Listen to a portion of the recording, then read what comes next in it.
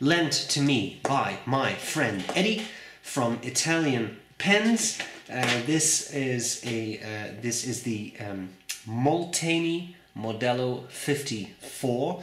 As I've just shown you, Eddie lent me 4 of them, different finishes. So they're all very pretty. I would be hard pressed to pick one, but we'll get to that point.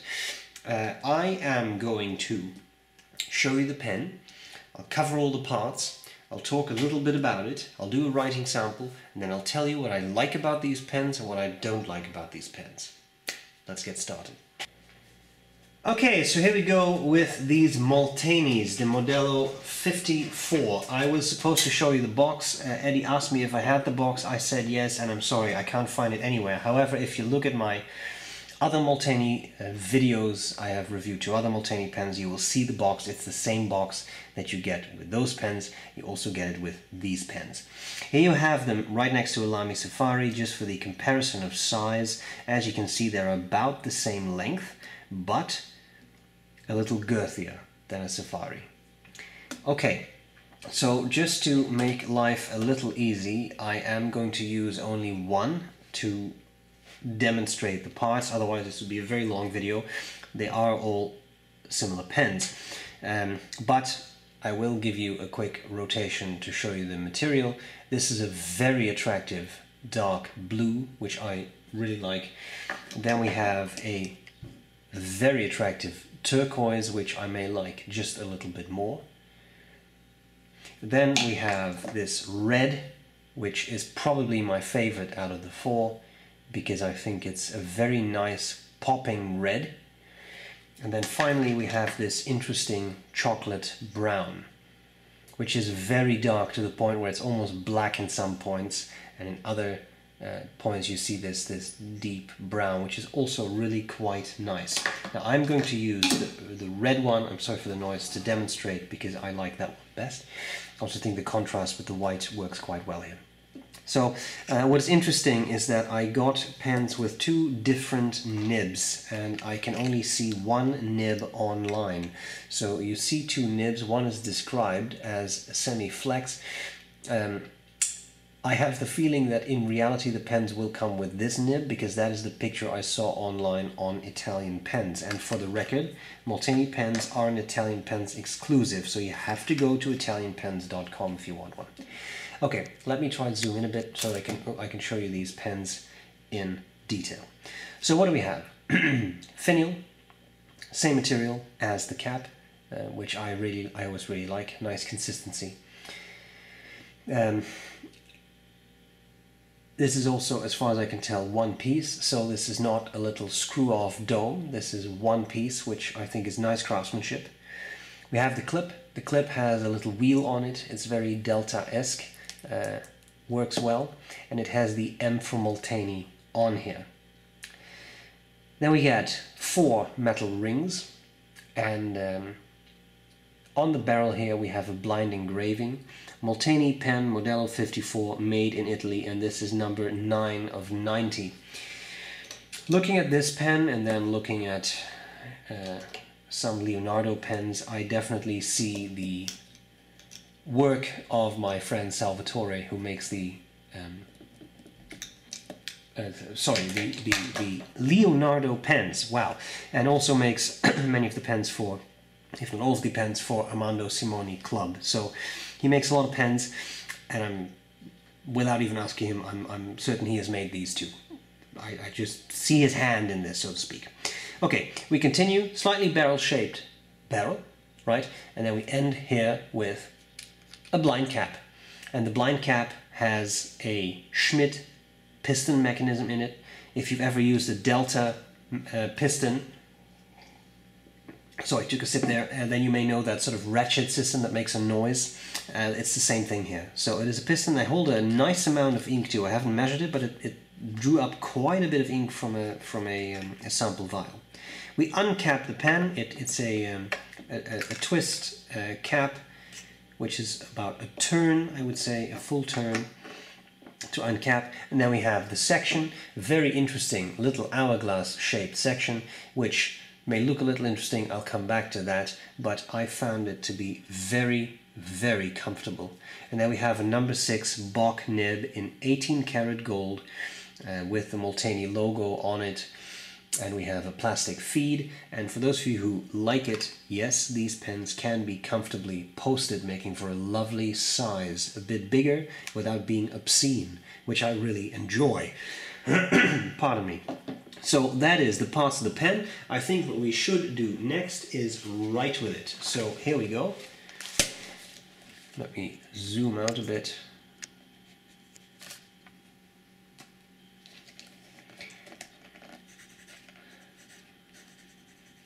Molteni Modelo 54, 18K. It's a one-size-fits-all nib in medium. They are described as semi-flex. It's just a gold nib, so yes, you can push down on it if you want to. I'm not sure if you really should. You should definitely not push these too hard. The ink is a very simple Waterman blue. Why Waterman blue? Because I have to return these pens, so I don't want anything that will take me hours and hours to clean out of that pen. Writing is pleasant. These are pretty wet pens. I have used them, I have had them inked up for a while now, and every time I uncap them, they start up straight away and they write with a nice juicy, wet line. Let's do a bit of fast writing.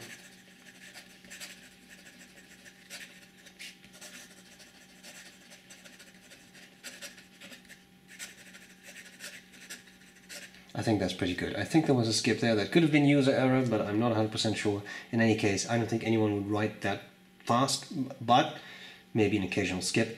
For the normal writing though, I haven't had the skip, and this is very smooth Rhodia paper. So I think it's a very nice performance. As I said, pretty wet. Now as to this semi-flex, yeah, you can for sure get some line variation out of it. I just don't know if you really should push this too hard. Reverse writing gets a little scratchier, but is possible, and you definitely go from, I would say, a good medium to a nice fine. Now, just because I know that people may ask, and as I said, I'm not 100% sure which nibs these pens will come with. I'm pretty sure they will come with that nib that I've just shown you. But here you have the other nib, also nice.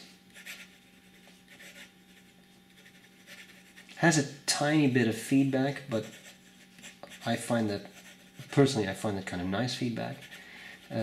Also quite wet, and a little bit of line variation too. These ones came labeled as semi-flex in particular. Yeah, there is a bit of line variation. Yeah,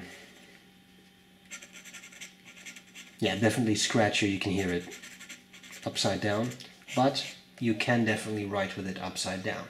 So, there you have it. Let's talk about what I like and what I don't like about these. What do I like? What do I not like about the Molteni Modelo 54? Well, I'll be honest.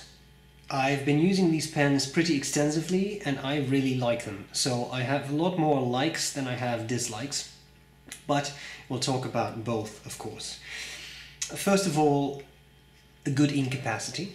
These drew up quite a bit of ink. I filled them up from a sample vial, but I forgot to measure how much went into it, but a sizable amount. So that was actually quite nice. Nothing insane, but I mean good. More than a cartridge, more than a converter, I'm pretty sure. Second thing that really matters to me is they are very comfortable. I find these sections slightly peculiar because they look very short, stocky, but they are really comfortable. And I've given these pens to a couple of people to try out at a local pen meet, and everyone said, yeah, that's comfortable. Or they said, well, you know, this actually grew on me as I was using it. Really quite nice. So I think that is really, really sweet. I like the fact that it has a blind cap. I prefer that over pens that have pistons that you turn by just turning this part. The reason for that is that you can post this and you won't get any mishaps. I have had this happen with Pelicans, I've had this happen with Mont Blancs, that you try to, there you go. See that? Now the blind cap is in the cap. But if that would have been the piston turning knob, this would be squirting ink right now. And I like that it does not, right? It's a very nice touch. And yes, there's an extra step to filling it, but if you don't have the time to unscrew this in the, 2 seconds that takes, you probably should use a pencil. So there is that. The pens are handmade in Italy. That is nice. Will add to the price a bit. And I think the materials are really beautiful. Again, this red is my favorite. That's a stellar material. But they're all nice. They're all very attractive, pretty materials. And so that is really cool. Now, they are limited to 99 pens per finish. So there is a limitation. If you really want one, I wouldn't wait too long. 99 is not super limited, but it could be worse. Montblanc Hadrian 4,810, so 99 is, that they will sell out. Anything I don't like so much? Well, there's the price, by the way, which I think I haven't actually mentioned. I think the MSRP is $6.95, but they retail for $5.45 US.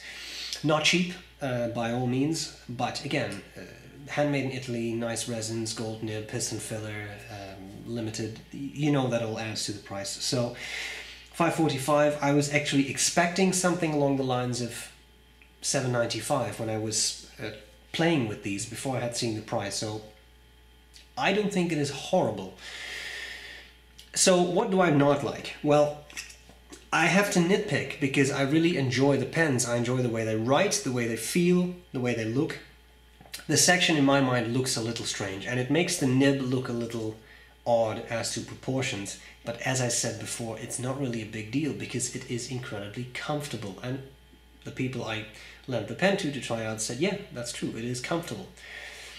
The really big issue for me, and this really, when I say the big issue is actually a tiny issue, is that this part is very flat. You see how this section is ground off, it's a completely flat.